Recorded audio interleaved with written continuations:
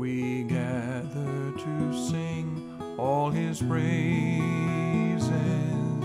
We gather to worship the King.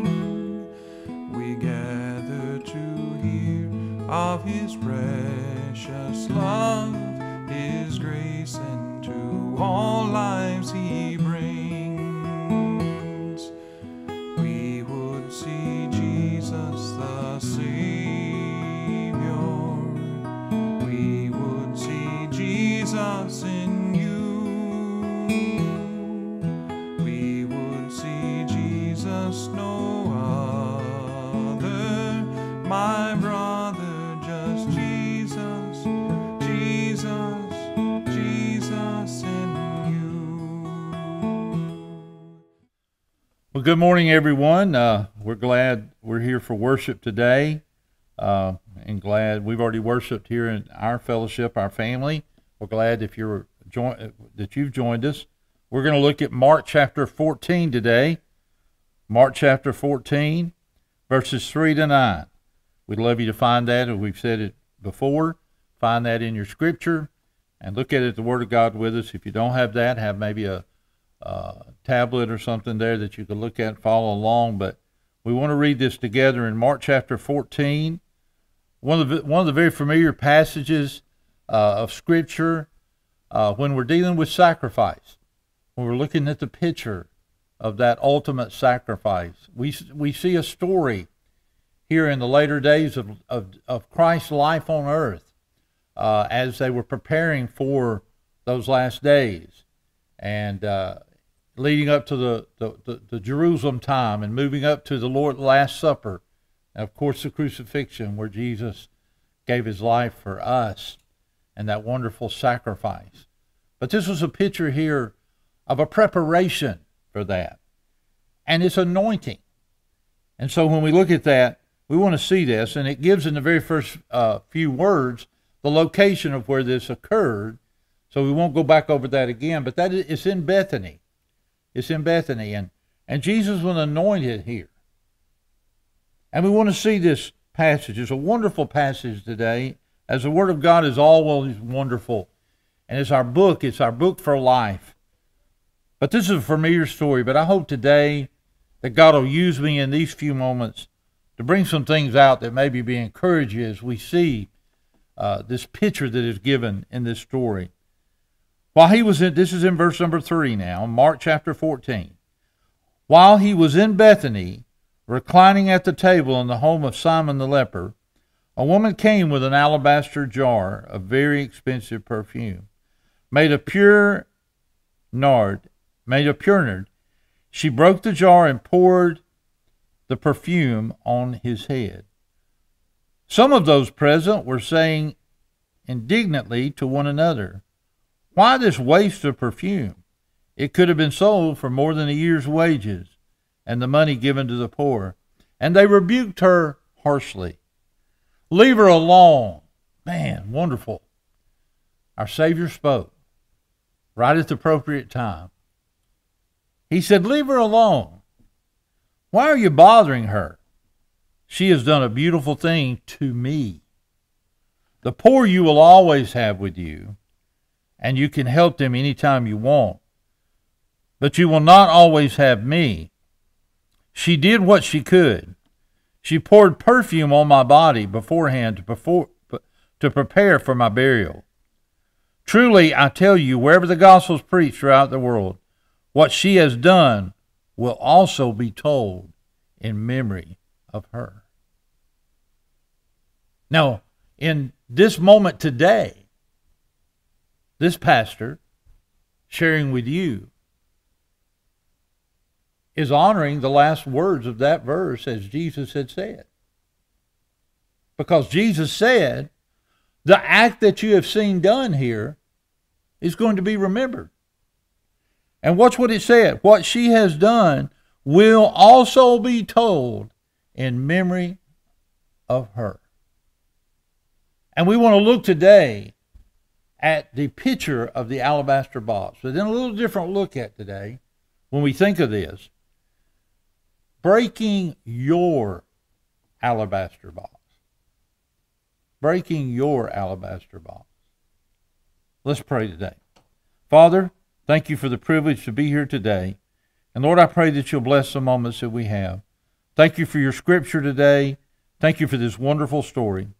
Lord, use me today to properly share the words you've given to me and laid upon my heart. It'll be an encouragement as we walk this journey and we live in the picture of sacrifice, of giving, of allowing our will to be broken. Lord, I pray that we'll learn these things together today, Lord, as we look into your word and what you have for us. In Jesus' name, amen. When we look at this thought today, breaking your alabaster box, we could be looking into a lot of situations here of the background of this. I'm going to only summarize that. Jesus now has come to the point here in the last days of his earthly ministry here. Matter of fact, in one of the verses, Jesus said, you will always have the poor, but then he mentioned, you will not always have me. There were people there that didn't really still understand that, did they? They didn't really understand what Jesus meant by, I'm going to go away and I'm going to come back. While I'm going there, I'm going to be preparing a mansion for you. There's a place for you.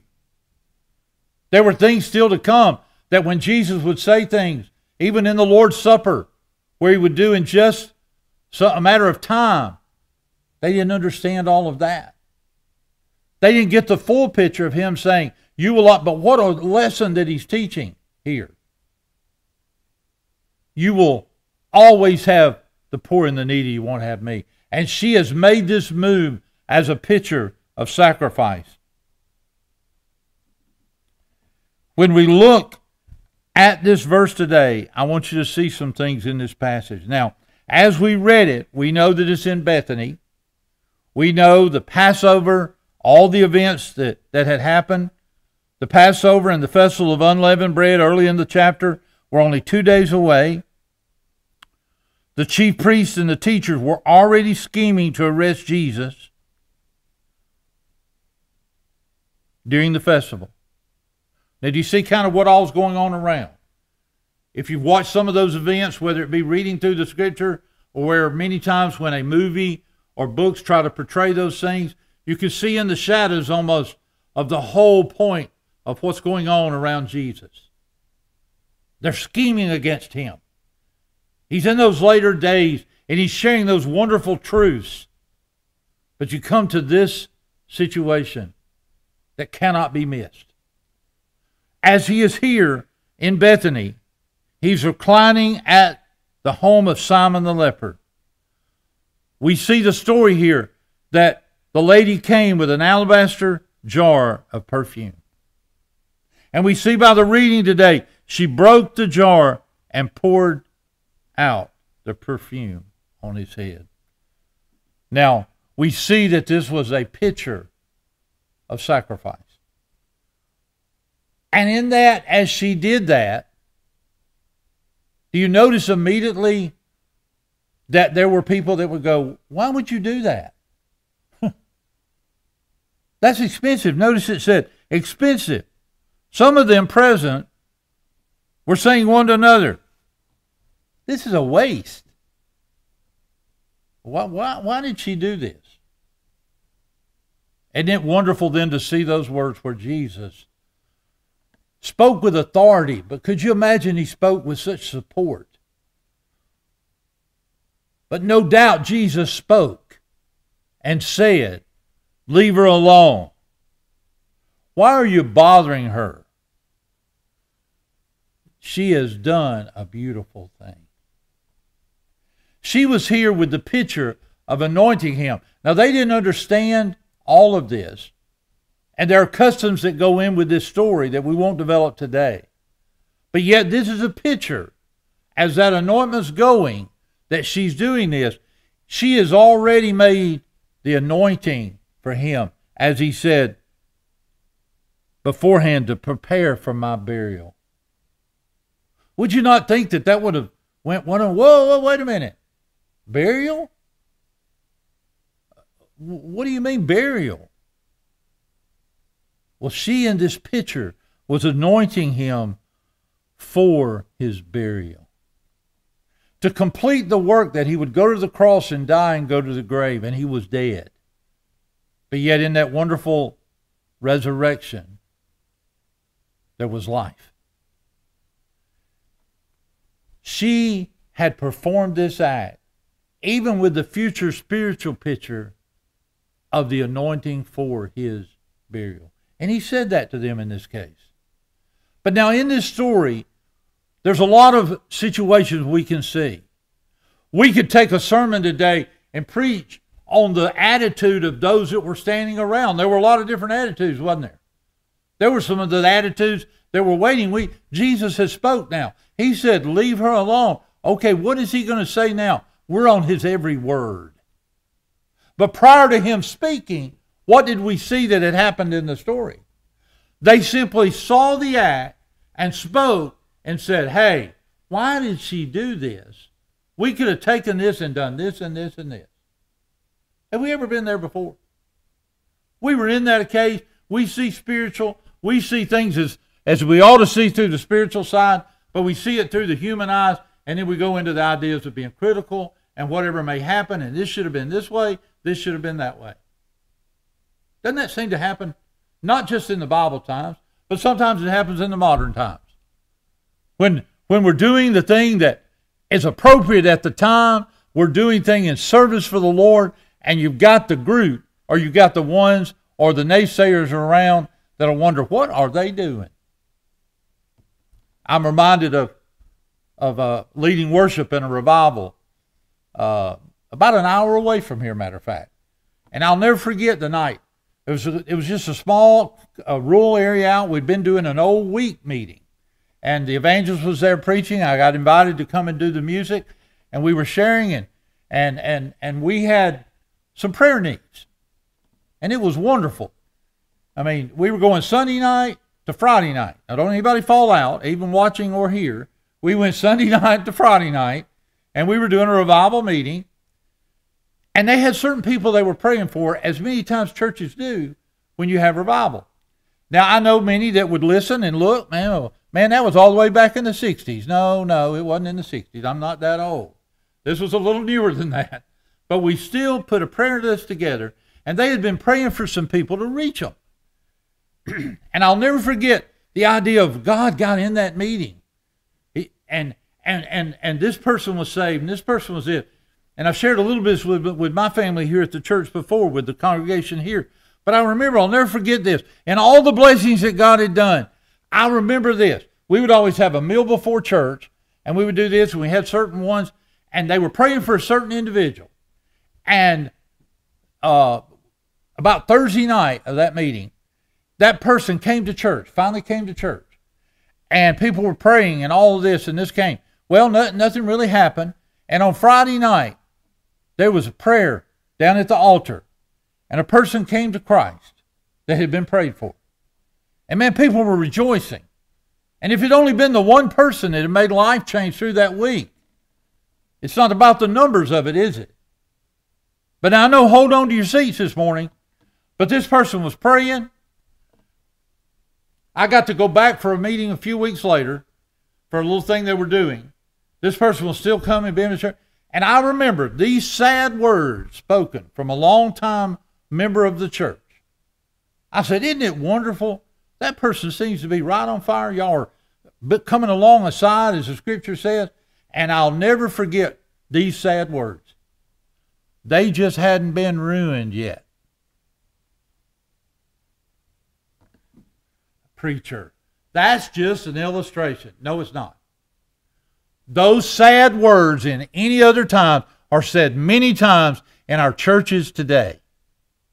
When a person is coming and they're on fire for the Lord, or they're doing the right thing and they're on the spiritual fire and they're letting God lead them, and they come and make decisions based on the Word of God and the Spirit leading in them, and someone in the church may go, what's wrong with them? You say, does that really happen? It does. And I don't want to dwell on the negative. I want to dwell on the side of what Jesus then said.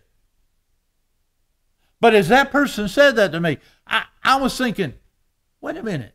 They hadn't been ruined yet? What are you waiting for them? For them to be lukewarm?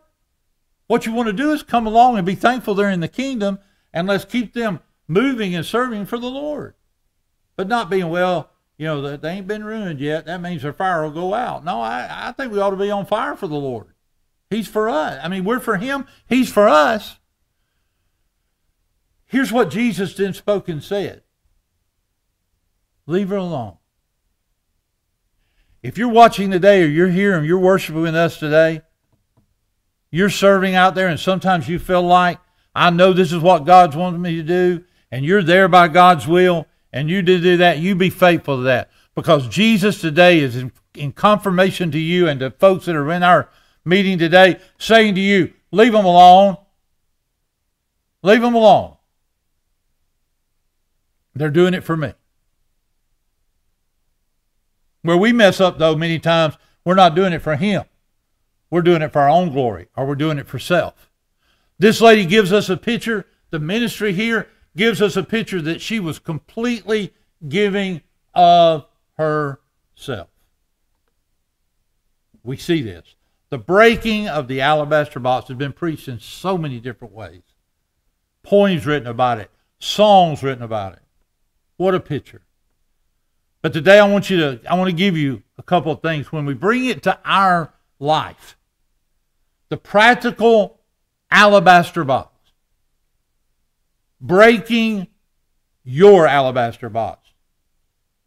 As a preacher would practice today, breaking our alabaster box. Number one, he expects me to do what I can do. Now notice that. He expects me to do what I can do. Notice there's no measurement to that. God sees that heart and that faithfulness and that spirit. It's not by a measurement. He expects me to do what I can do. Notice what she said, what it said they did. She came with an alabaster jar of very expensive perfume. Now this is an expensive perfume. We see that it could have been for so much. That's not our point today. She broke the jar. And could you imagine the negative spirit when she, maybe the ones in the negative went, oh no, what are you doing? And some of them present said, indignantly. Now they didn't just convert. They didn't just have this little, well, I wonder what she's doing. So break down the word indignantly. That means they were serious about it. They were griping, in the other words, in Alabama. They were griping. What is she doing? This could have been sold, and we could have done it toward this, and the money given to the poor. And watch what they did. They rebuked her harshly. Sometimes in the faith, we're going to be carrying on some things that's God, that are of God, that are for God, that are by God. And you're going to have people that will rebuke you harshly. You follow the example that this lady, this wonderful lady sets for us. And we do what we can do. That's what God asks for us to do. Do what we can do. That's what Jesus noticed. Notice what she said. Why are you bothering him? She has done a beautiful thing to me. Still, no word of the money, the expense of that. And we'll see that and we'll continue on a little bit. He expects us to do what we can do or what I can do. We just got to be willing. So many times we hold on. But she gave.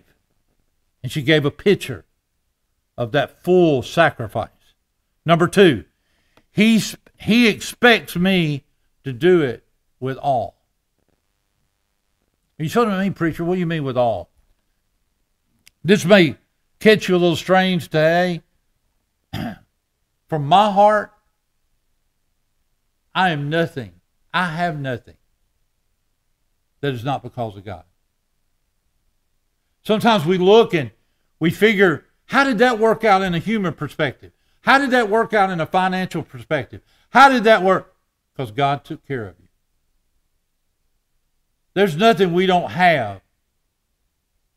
There's nothing that we are to be that shouldn't be God's. And we should be in the point, as she did, to have that situation, to give. She gave when it was probably looked at to go, she could have saved that and, maybe sold and did this, whatever. But she gave and gave it all. And God expects us to do that with that same spirit. Because all that we have is His. This preacher encourages you to realize that. If we're not careful, as I do, we'll categorize and put this and do this and this, and put Jesus into this. And what we'll do if we're not, and we don't do it intentionally, but we'll put Jesus and the things of God into some list. And it ought to be God's first. And I don't mean about just money. I don't think the preacher's preaching about money. He's not. I'm just talking about our efforts, our ways, and what we do, and our heart, and how our attitudes are. Because we'll put it. I remember years and years ago, and I had one too, and I loved it. And it says, remember the scripture, seek ye first the kingdom of God, and all these things shall be added to us. And I would have a pen that would say Jesus first on the pen. I thought those were wonderful things. And that is. And that's the impression that gives. But in that Jesus first, He is. But let's make sure when we've got that proper spirit, we're not putting Him in and listing Him with 2 or 3 other things. Because for the believer, Jesus is all. I'll quote a song, and I do that sometimes. But Jesus is all the world to me. And He should be for you. That's not said with boastfulness. But today, I am here because of the grace of God, and you are too. And our prayer is that He is all the world to you. Number 3, He expects me to do it now. Verse 8. She did what she could. She poured perfume on my body beforehand to prepare for my burial. She did what she could. Jesus said to them, she did it right at this point. She did it at the right time. She did it with this implication today and for that future anointing for burial. If you're looking today and you're struggling with some of these things about the attitude of sacrifice and willingness, and you're struggling with that, of breaking your alabaster box, remember this. He expects us to do it now. Don't wait. This wonderful person, lady, performed this as she felt of God leading her to do. God's speaking to you today. Don't wait. I'll do it a month from now. I'll do it 2 days from now.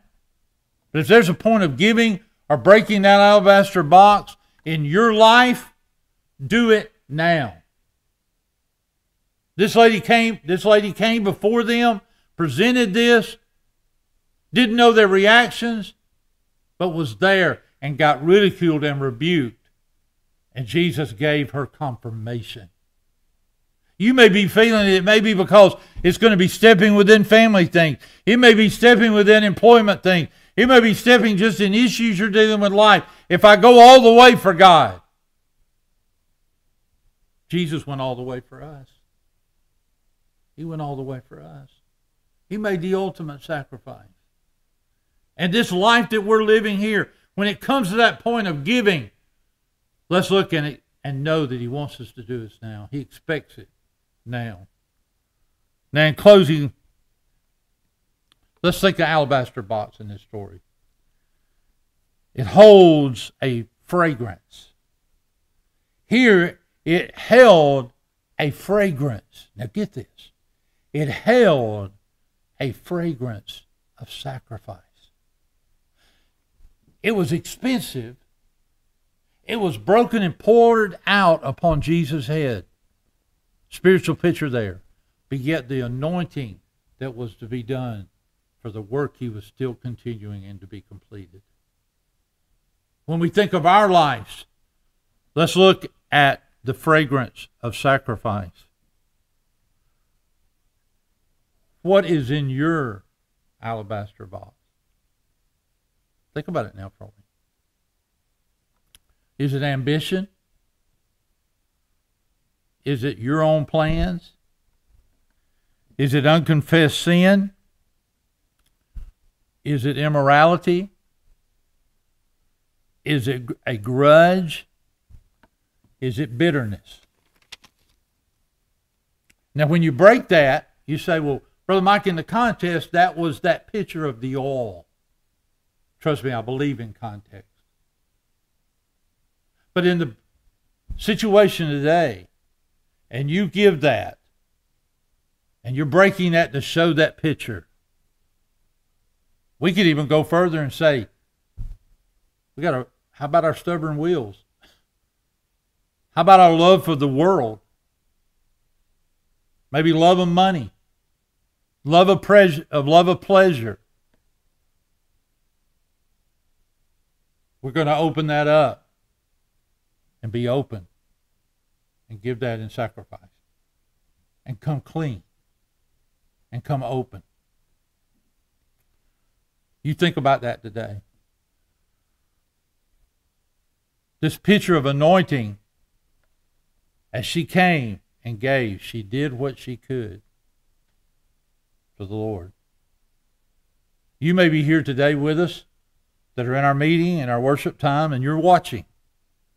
You're faithful, you're serving, but if there's in that, you're holding on to that. And that's keeping that complete sacrifice.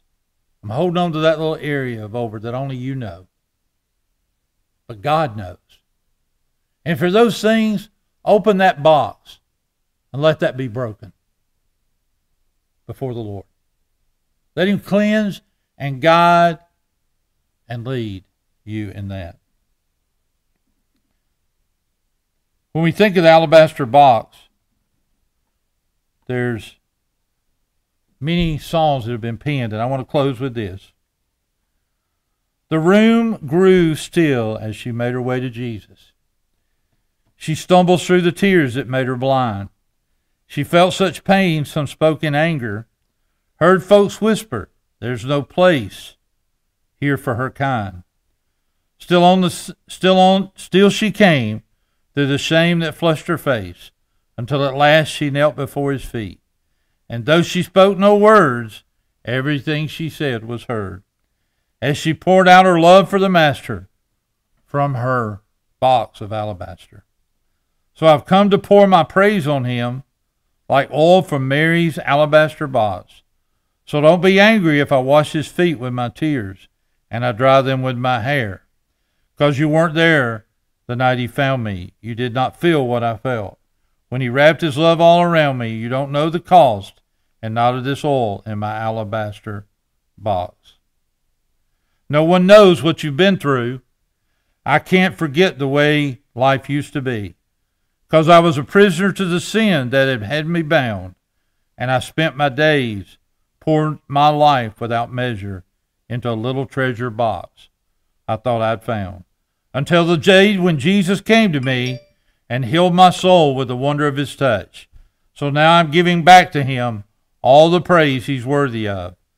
I've been forgiven, and that's why I love Him so much. And there's more words to that. But I love those words right there where it said, that giving. If you're holding on to that, and it may be in salvation, trust Christ. If it's in those sacrifice things of life, give it to Him. Break that. Break your alabaster box in praise and anointing to Him. Let's pray. Father God, thank You for the privilege to share. Lord, I pray that You'll speak today, and I pray that decisions will be made for the kingdom and, Lord, and for service for You. Lord, I pray, Lord, if there are those areas that we can look into and look, please break us, Lord, that we might be for You what we should be. We love You today, Lord. In Jesus' name, amen. Thank y'all.